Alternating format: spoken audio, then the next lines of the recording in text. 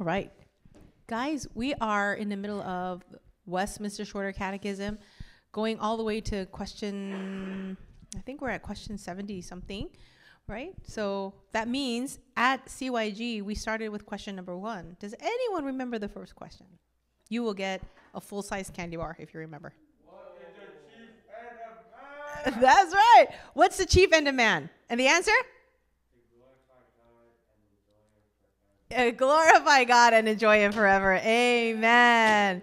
That's question number 1. That's awesome. Does anyone know question number 2? Question number 2. How do we know how to glorify God and enjoy Him? The Word of God tells us that, right? The answer is the Word of God is the only way that we know how to glorify Him and how to please Him. And so we've been going through these questions from 1, and now we're all the way at 70 something. So I hope you've been learning a lot. And we're actually going through the 10 Commandments right now. So here is Jesus answering the question to summarize all the commandments of the Bible, not just the 10, but all the other ones. Teacher, which is the greatest commandment in the law? Jesus replied, you guys read the words in red. Ready, go. Love the Lord your God with all your heart and with all your soul and with all your mind. This is the first and greatest commandment, which is also the first question of our whole study. What is the reason why you live? To glorify God. And how do you glorify Him? By loving Him. Then the second is like it. Ready? Love your neighbor as yourself. All the law and the prophets hang on these 2 commandments. So I've shown you this picture before. 2 tablets of the law. Okay, can you guys remember the first one? You shall have no other gods before me. And the second is, do not make any idols. What's the third one? Do not misuse the name of God. Yes. And what do you do on the Sabbath? Keep it holy. The serving Him, worshiping Him. That's the first 4 for the love God. That's your vertical responsibility to God. And then the next 6, love man, which is first honor your father and mother. It's so interesting. Today in Sunday school, I had a 4-year-old or 5-year-old when we were going over the 10 Commandments, because we're in the Moses story right now. She said, Mrs. Kim, what is obey? I said, oh, yeah, obey means what? To listen, to follow, to submit. That's what it meant. Okay, so not your sister. So, and then I asked, how many of you broke this command? Okay. And everyone except 1 or 2 of the youngest ones, and that included your sister. And she didn't raise her hand, and then the other sister was like, excuse me? You break this command every single day. All of us do. Raise your hand. I broke that command. Yeah. Yes. Like even today, Isaiah did not take out that plastic thing from his mouth when I told him to take it out. So that's disobeying mine. So, yeah. Okay, then. Now, remember this one? Do not murder. Raise your hand if you broke this command. Remember?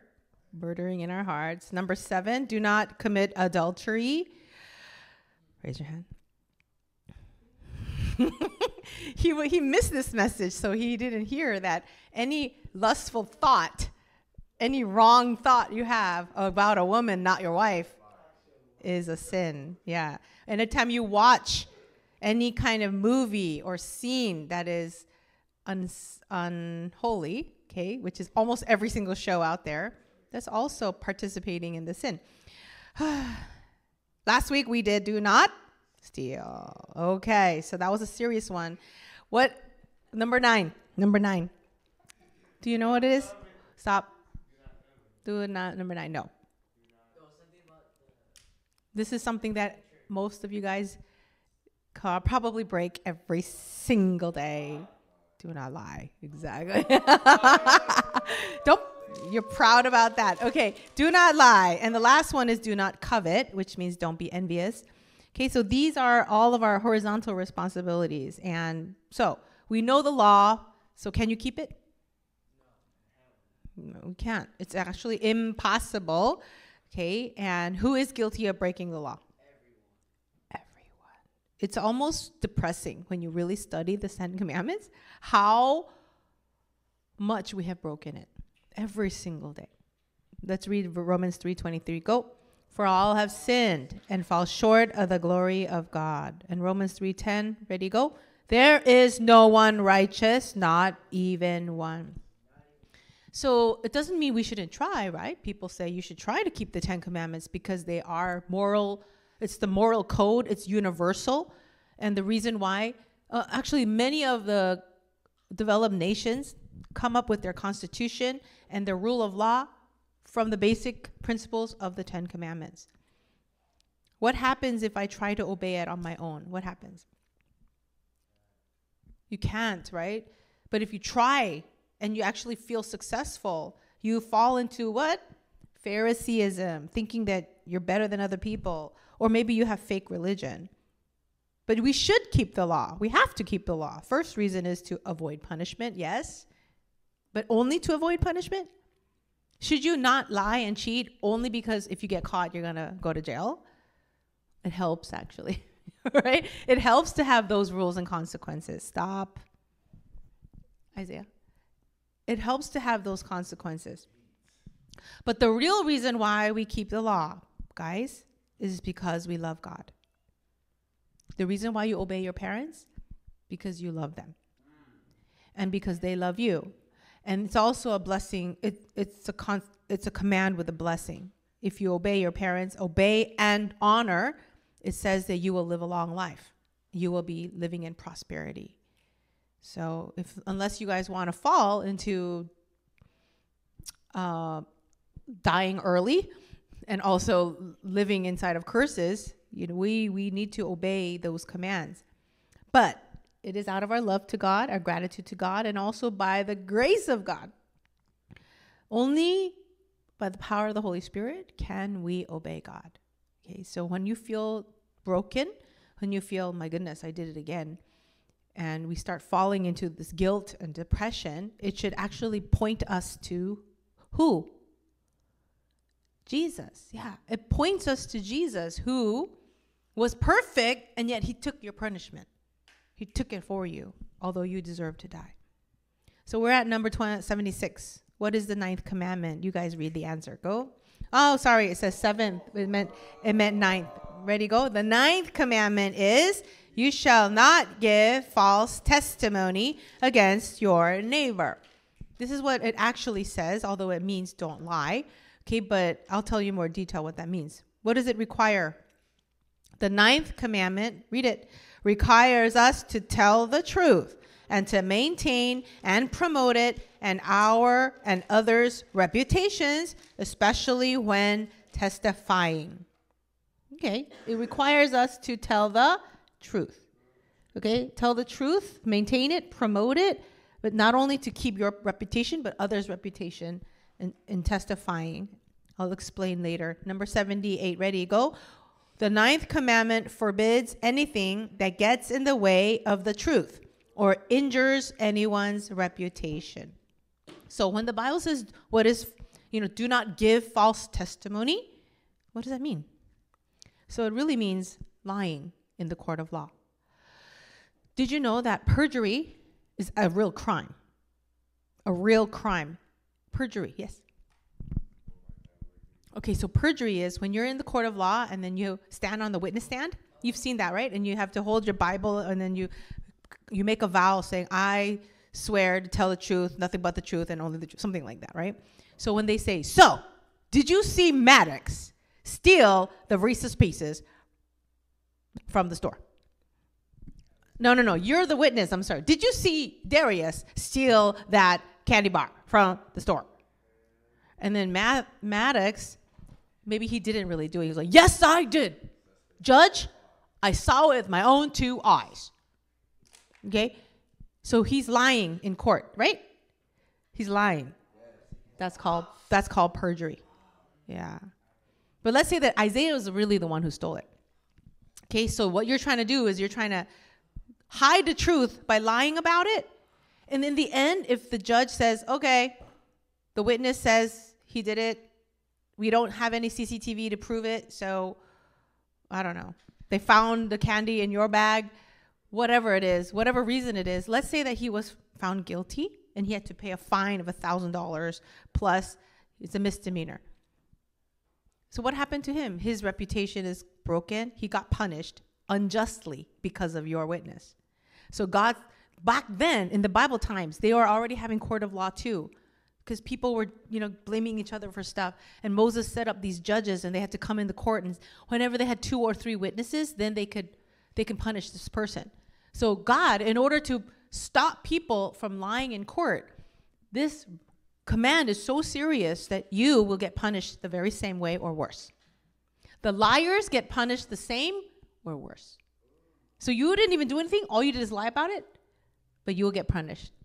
So right now, I found out that the perjury for certain places, you can get up to 5 years in jail. For just lying in the court, you get 5 years in jail. It's a felony. It's actually a very serious, and I wish Mike was here to help us, but it's a very serious thing. Okay, so what if you're like, "But I'm never inside of the court"? But still, false testimony is also about lies. Do not lie. White lies, half truths, they're all lies. Okay, so give me a good example of lies. Average lies that kids do. Give me one. Any example? Like a mom says, "Did you do your homework?" Yeah. And you didn't, but you say, yes. Or you'll say, "I don't have homework." Was that the truth? No. What about this? Okay, good. Did you do your chores? And you say, but you did not. Okay, so Isaiah, give me an example. I could think of one.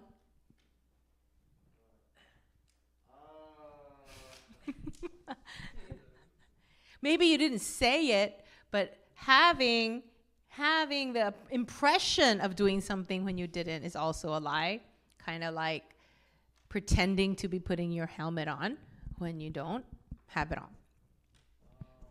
Okay, so that's actually a deception. So anything can be a lie. And we, in this age, lie so much that it's almost like we don't think it's a problem. We don't think it's a problem anymore.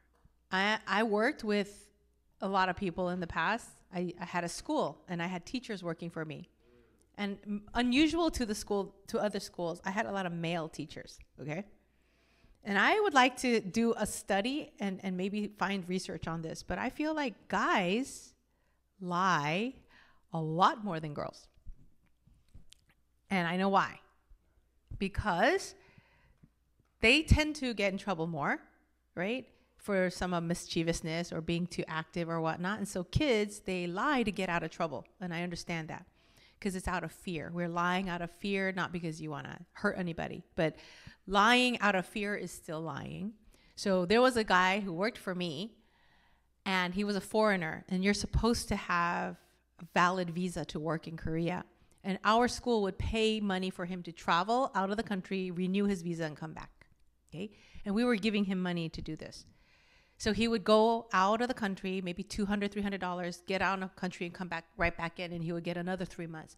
And later I found out that he had been illegal for 9 months. So he's lying that he was legally in work. And he was lying and even taking the money, I believe, that was supposed to be for the airfare, right? So then we asked him, "So where were you this weekend?" He's like, "Oh, I went on the boat and I went to Japan and I came back." We're like, "Really? Okay. What time did you go?"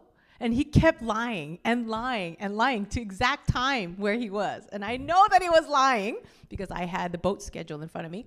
And I know that he was lying until finally I had to say, you just tell me the truth. I know you didn't go. I know you're 9 months overdue. So unless you want to have no job from right now, you tell me the truth. So he told me, finally, "I'm sorry, I lied for 9 months." All right, so, and that seems like a really big idea, but there are so many little lies that kind of add up. The little lies add up. And there's also lying about others, right? What's that called? When you lie about, "Did you hear da, da, da, da? Did you hear this? Da, da, da, da." Yeah.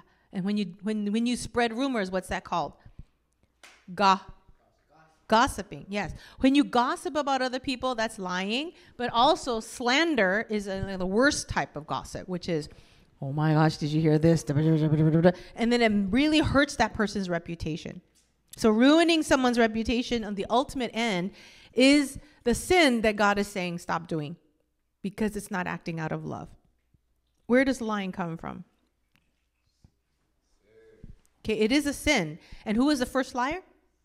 Satan. He is the first liar, and he's called the father of all lies. By the way, since Mike is here, what is the penalty for perjury in court? How many years? Mm-hmm. How many years? 16 months, 2 years, or 3 years. Okay, so that's pretty serious, right? It's a felony charge. We're talking about lying. State prison. Yes. So the reason it's such a big crime is because it has to do with the truth and the justice. And it could actually cause so much injustice to somebody if you lie in court. But it's Satan who's the ultimate liar. How do we know this? The Bible says that in John 8:44. Read it with me. Go. You are of your father, the devil, and your will is to do your father's desires. He was a murderer from the beginning and does not stand in the truth, because there is no truth in him. When he lies, he speaks out of his own character, for he is a liar and the father of lies. Woo! What is this? When he speaks, where is it? He speak out of his own character. So what that means, every word he says is a lie. His language is lie, lie, lie, lie, lie, lie. So if you have a bad habit of lying, what does it say? What does that say? You're just like your father. That means you're connected to Satan because he's a liar. Okay? But if you have Christ, are you supposed to be connected to Satan? No. But why do we imitate him? And why are we following him? Right? We're being deceived by our own sin nature.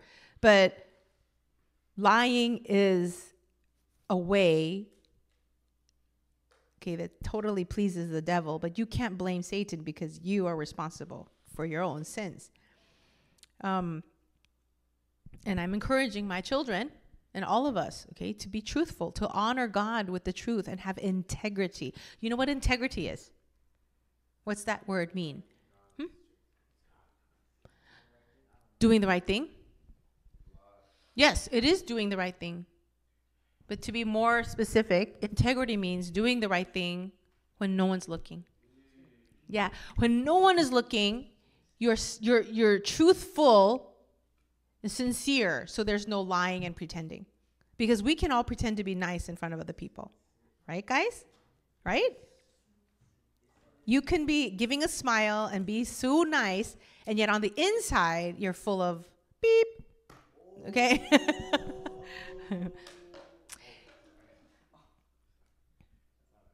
And then there are people who are two-faced.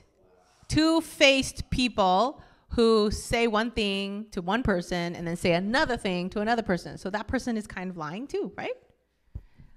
And then to get really, really far, there are the con artists. What's a con artist?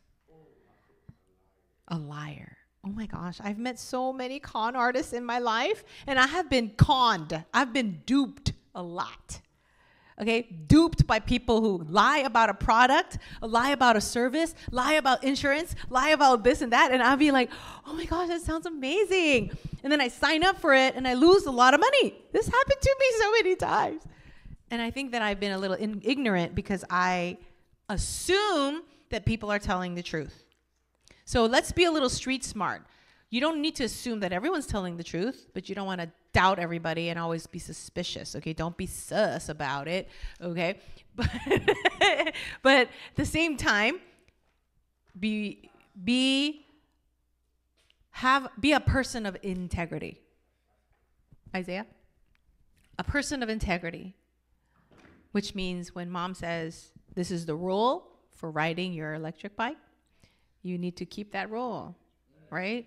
And I'd like to say that to my older son, who has a car now. When there's a rule concerning driving, you need to keep that rule. Okay? That's called integrity. So you need integrity financially too, because when you try to trick people financially, that's also lying. It's connected to stealing. Stealing and lying are very connected. But remember that it's the devil who is the professional. He's the professional liar, stealer, thief, and a liar. And you don't want to be connected to him. You don't want him as your uncle, okay? You don't want him to be your role model. By the way, cheating is also lying, right? When you cheat on your tests or cheat on stuff, that's also lying. So, but I'm speaking to you not as someone who is perfect, okay? Because I also have a hard time trying to be completely truthful. Now, you do need wisdom because you don't have to say everything on your mind to everybody that you meet.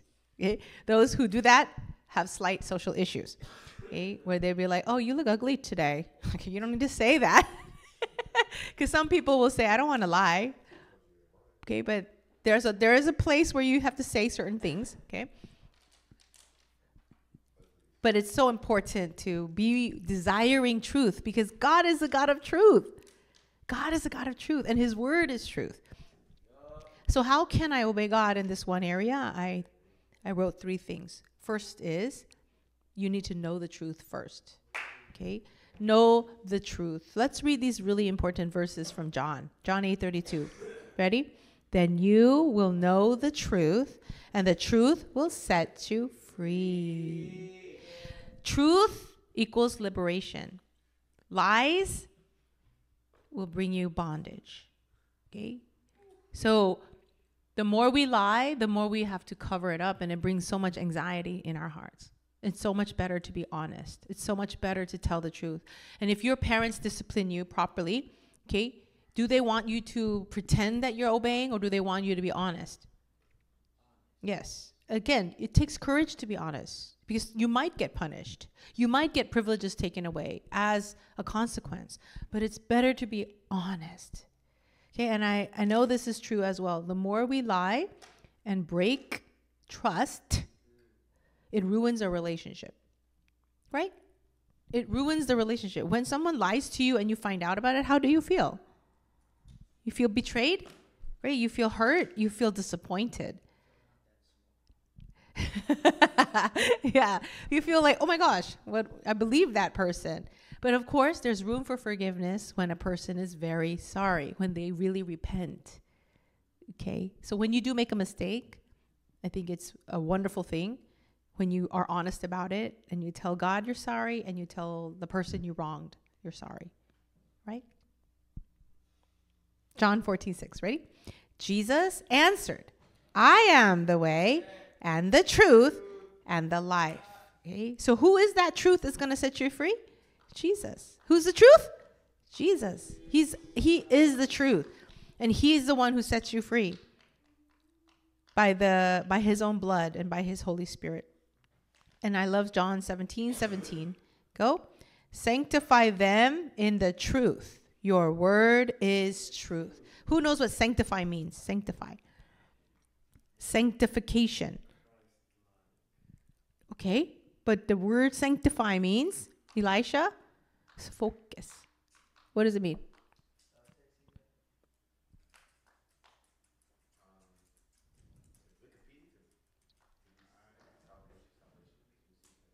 Mm-mm. That's connected to justification. So sanctify, sanctification. Yes. Okay, it means to make them holy. God, make them holy, make them set apart, make them closer to you in your truth. And so how is that method? The word. It's the word of God. Okay, so how do I obey God in this command? I have to know the truth. The closer I get to Jesus, the more I will be like him and the more I come closer to him. The second one is worship in truth. What does John 4:24 say? God is spirit, and his worshipers must worship in the spirit and in truth. Yeah. So we have to know the truth in order to worship in truth. It would be very sad if you're worshiping and it's a lie. Okay? If we're worshiping and we're giving wrong messages that are not biblical and it's leading you astray, that would be horrible. So you have to know the truth. And you have to worship in truth, which means don't have pretense, don't pretend, don't come for other people, don't come with other motives. It has to be in a humble state where you're coming to worship him. Number 3, what should you do? Speak the truth. Let's read Proverbs 12. Ready? The Lord detests lying lips, but he delights in people who are trustworthy. How do you become trustworthy? When you tell the truth, when you have integrity, when you do what's right.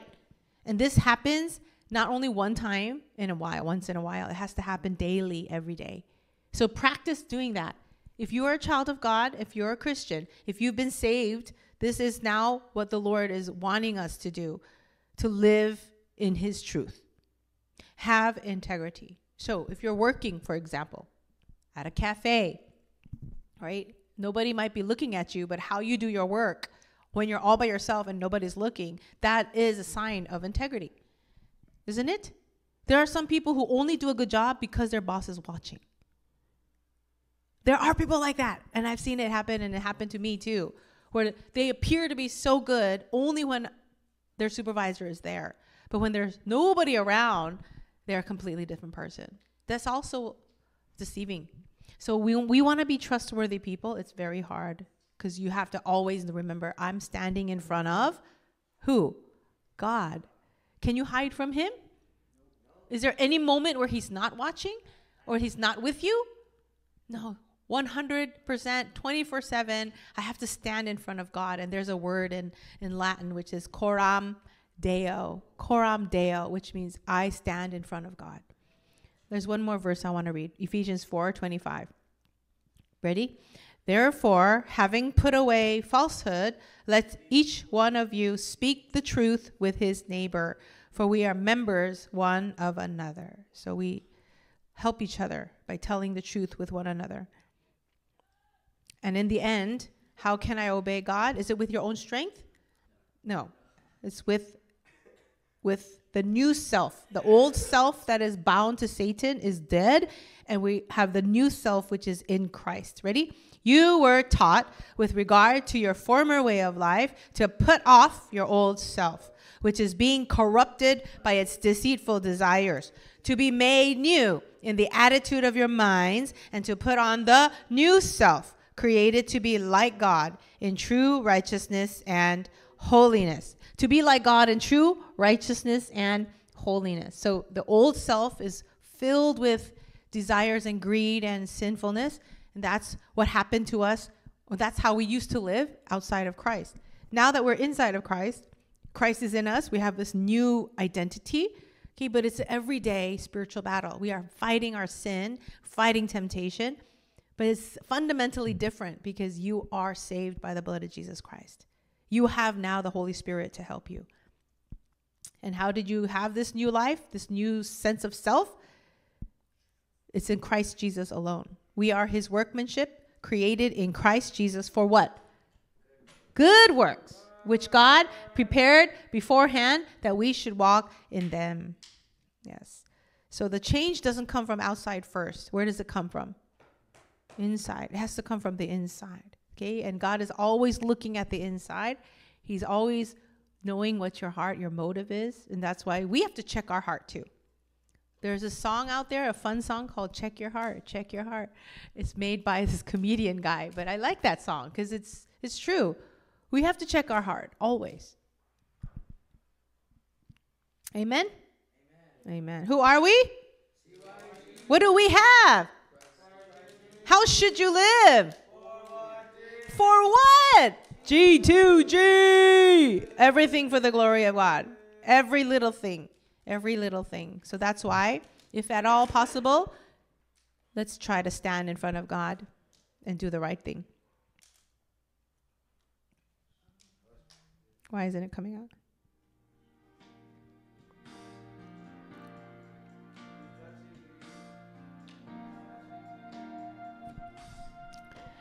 Hi.